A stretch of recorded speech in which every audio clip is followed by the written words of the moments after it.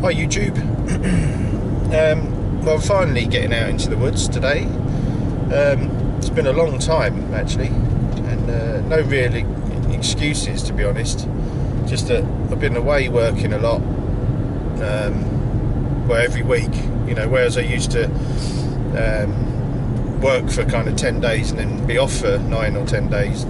It's changed now, and I have to go to work every week. I mean, how rubbish is that?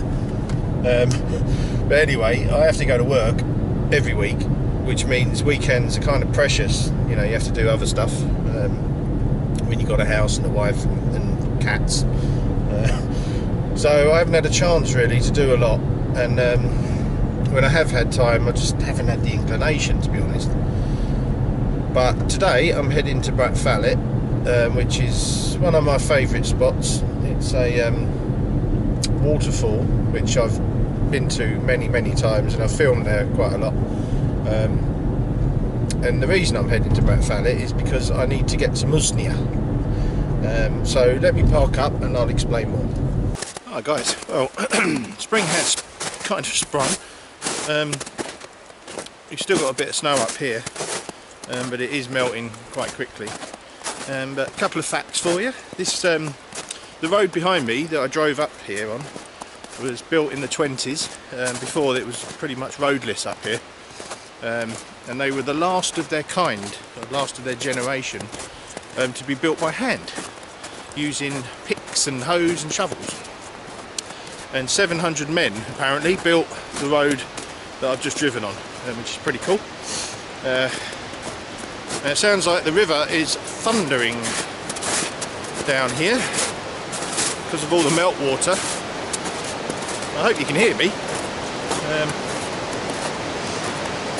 Yeah, that's pretty impressive. So I'll turn you around.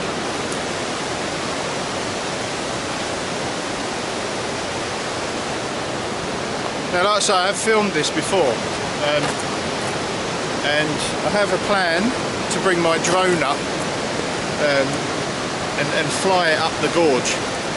So starting from the bridge, my plan is to take it downstream slightly, and then under the bridge, and then up the gorge. Because around that corner up there, it turns round to the right up there, and that's where the main waterfall is, which I'll take a walk up to see now, which means going back that way. Now, like I say, I haven't been out in a long time. I just haven't had the inclination. I don't know what it is, and I've noticed actually, it seems to be across the board. It's not just me, it seems like everybody, or certainly the people I follow, really have slowed down on the content, and I don't know why, because, you know, a lot of my sort of subscribers and people I subscribe to put out awesome videos.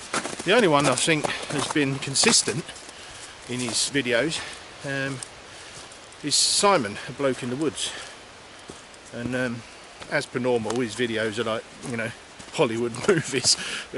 Really jealous of his editing skills.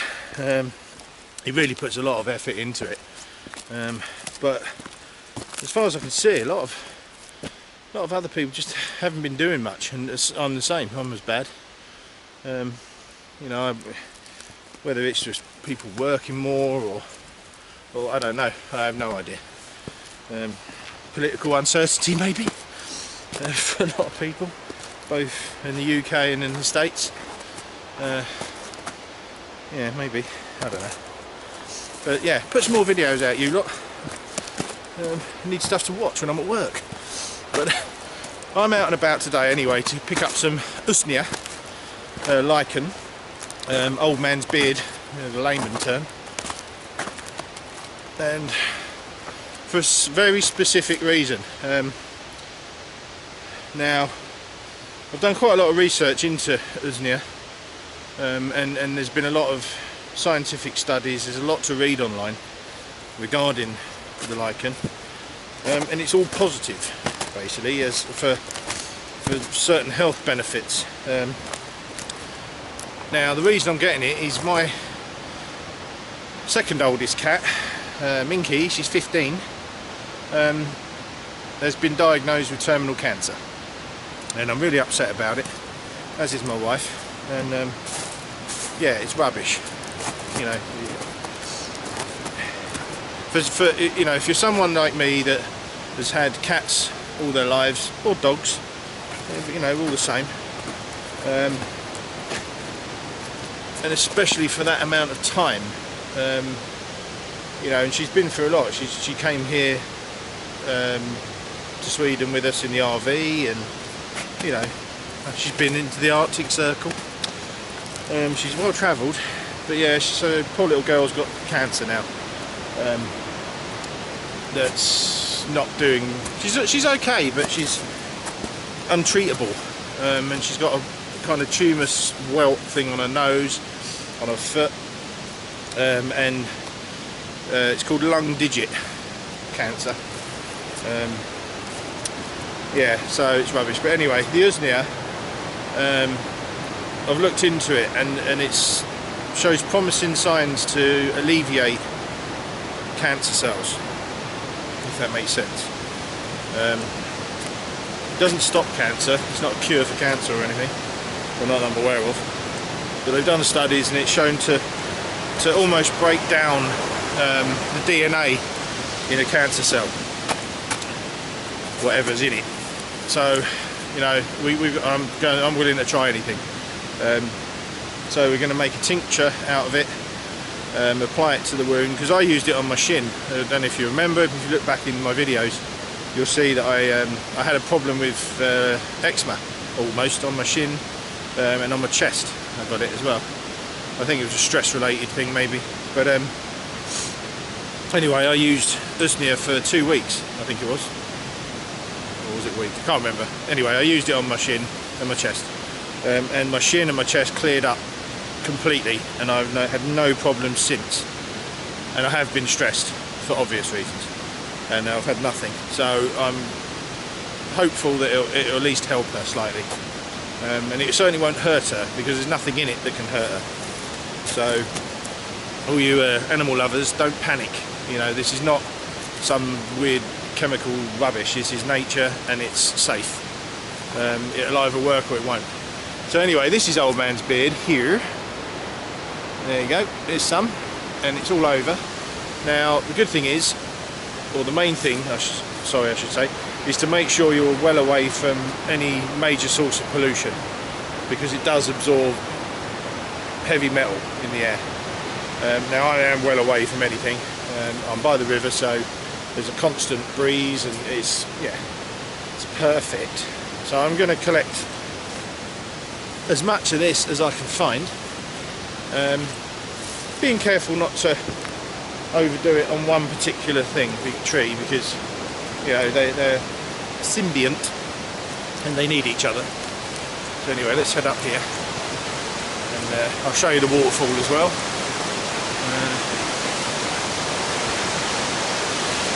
It's pretty awesome, tumbling down.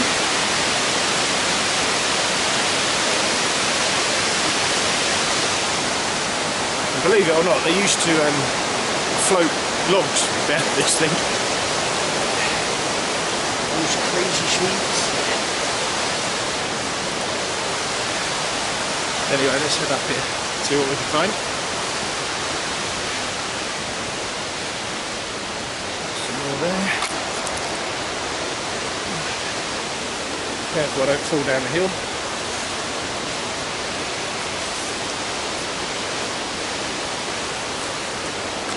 But yeah, we have to try something else,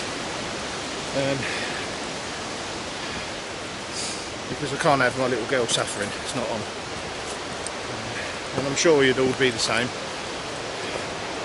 She's like a child to me, like my daughter. Right, there's over here. The thing I don't want to do is pick up too much add-ons like bark and crud. It shouldn't take long to fill my bag up, and that's the good thing. I can just come out and get more if I run out. let's head in here. I'm desperately hoping that Rob is going to make it up this year. We've been talking and we're hoping that the first week of, sorry about the shaky camera work, I'm trying to pick lichen. The first week of September is going to be our annual adventure. I know he's really busy at work, as we all are, so finding the time is always difficult. Yay, Steve's back. Anyway, let's head up. I'm hoping there's no one here today. I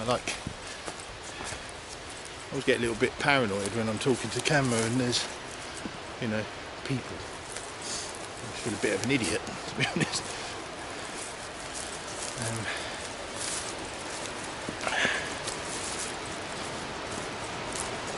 Let's have a walk. So plenty around, which is nice. And the forest is looking its usual loveliness. I haven't been up here for, it's got to be a year, maybe longer. No, it must be a year. I think I came up here with Rob last year. Or was that year before? I can't remember. I can't remember.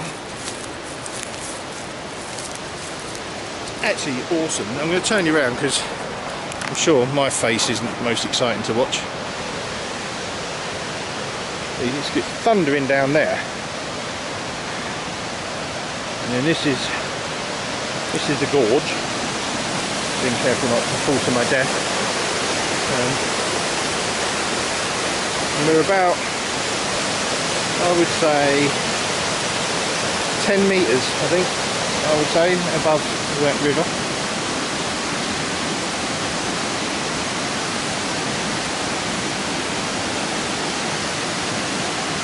This is quite a good place to demonstrate the canoeing thing. If you were paddling down here, which, you know, I'm sure some lunatic has probably done in the past, but if you look there, those white caps is where rocks are under the water. And the V in the middle is the deep water channel. So if you were canoeing down there, you would aim for that V. And then you'd float straight through. And then down there again, there's another V, and you'd float down that one. And then beyond that, you'd probably drown. That's great. Right, let's head up here. But this is what I love, look. Health and safety. Yeah, come on, bring your kids. Yeah, don't worry about that. They'll be fine.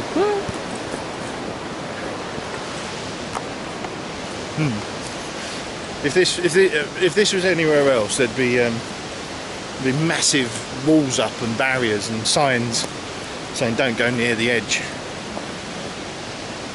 Right, here's a ton of Usnea, which is cool. There we go. Look at this, that's a monster lump. I'm having that. Oh, I'm having that. Pick out the cruddy bits. I hope you can hear me because this river's well loud.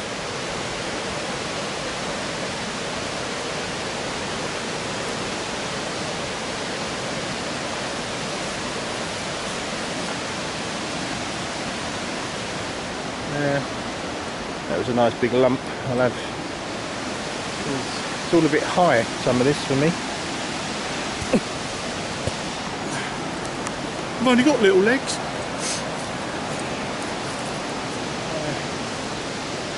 Take quite a bit of this one because there's tons on this tree. It looks really fresh and healthy. Nice big bunch there, isn't it? Okay, carry on. Next tree, let's find some more.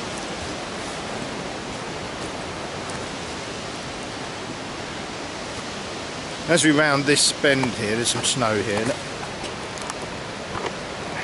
A bit more. Just round that corner there, there's is where the main drop is. And the good thing is I can't see anybody at the camping the coffee spot. There's a little place up here which we'll come to in a minute, with table and chairs and stuff. I can't see anybody, which is nice. Means I've got it all to myself. Quite nice today as well, it's not cold. We had snow recently. It started snowing again, and which was disappointing because kind of had enough of the snow now. I need spring. I think spring has sprung, which is good. There's plenty on this tree, quite a bit. Yeah, we had more snow. Here we go again. But it went again, which is nice. And I think it's definitely warmed up now. I mean, it's 9. I think it was 9 degrees when I got up this morning. I think it's meant to stay that way really for a while. I'll just bend this camera down. I did think about bringing my 360 camera, but I think I'm going to reserve that mainly for the drone and the canoeing. I think, you know, not many people are really into that yet, and it can be a little bit off-putting to watch if you're not used to it. Just scouting for some more lichen. It's nice to get some fresh air as well.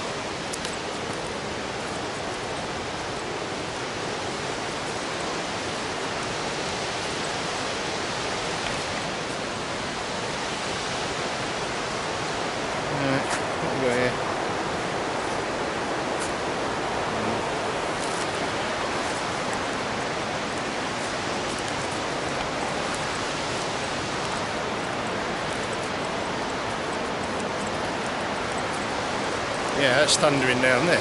I'll take you right to the edge because it's a really good view from the little coffee place, coffee stop. Spin you around again.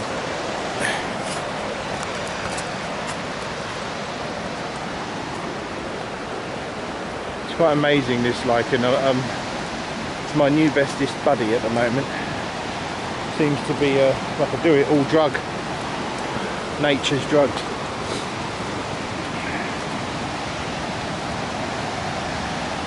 It's got that real stagnant water smell at the moment, where it's the meltwaters, which is awesome. Check this out, guys. I'm going to keep the page pointing that way. Prolong the suspense.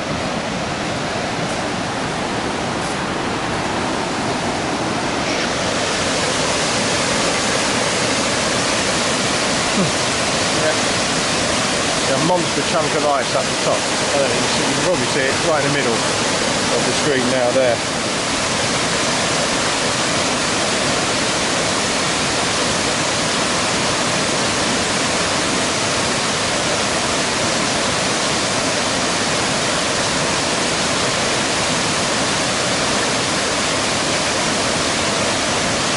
It's pretty cool.